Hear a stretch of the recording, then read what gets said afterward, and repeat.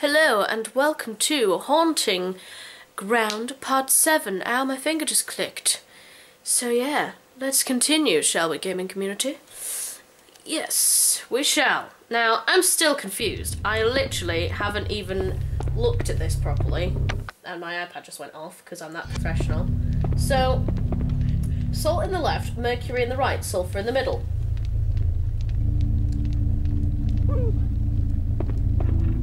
Ice Dragon's house is still open. I'll need to insert a different plate. I am not understanding why it won't work. I'll have to insert another plate.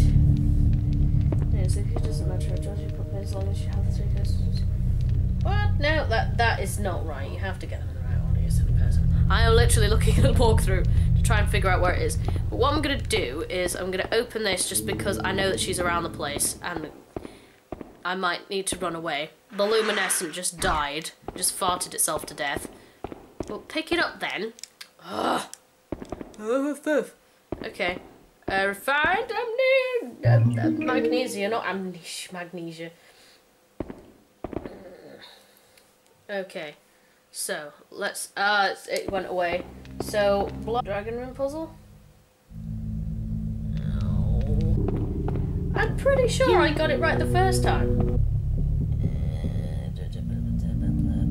Ugh. I'm not finding it. Oh god, that scared me. Now, hello gaming community and welcome back to I had to load something different. I had to load from a different save. So this is a totally different save, though I have all the same stuff. So that's good. I don't think I have the powder boots, but meh.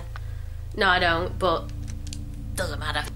They're not really that special. So the other save was corrupted. It was messed up. It wouldn't work. It was all wrong. Pretty much I put in the sulfur, which should have gone in the middle one, in this one on the right, when that should have been mercury, and then the middle one was sulfur, but it wouldn't work. It was bugged, which keeps happening to me. It happened in Silent Hill 2 as well, which just enraged me. But luckily, I have an old save. This was like 2012, so this is an old save. So pretty much we're gonna go up here. The flame has frozen in place, creating the crystalline ice pillar. I will actually show you that turning into ice if you want, because I'm gonna show you all the cutscenes. There's gonna be a dedicated video to all the cutscenes and everything. And I will even leave all of the panty shots uncensored. And everything.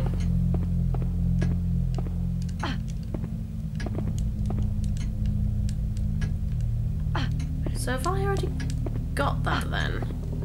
Okay, there was a key up there, and there was an item around here somewhere. But there's journals. What could this mean?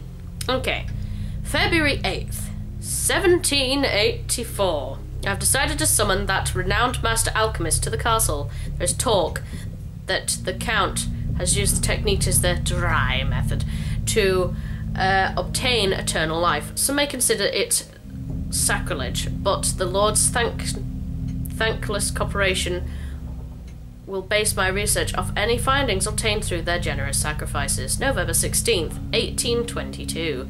Eternal life obtained through the power of the dry method seems to carry no side effects. As it stands, the Lord is showing no effects of aging, even though his skin is cracked and his flesh is rotten.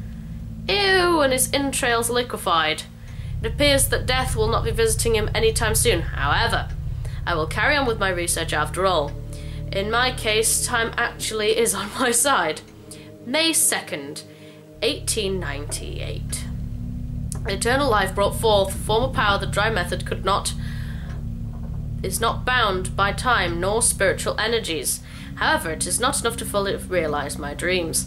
Any research beyond this point would be meaningless without the sacred Askeladd. December 29th, thanks for that, 1944. My interest towards the dry method research is waning. I shall write its formula as well as the results of my research here.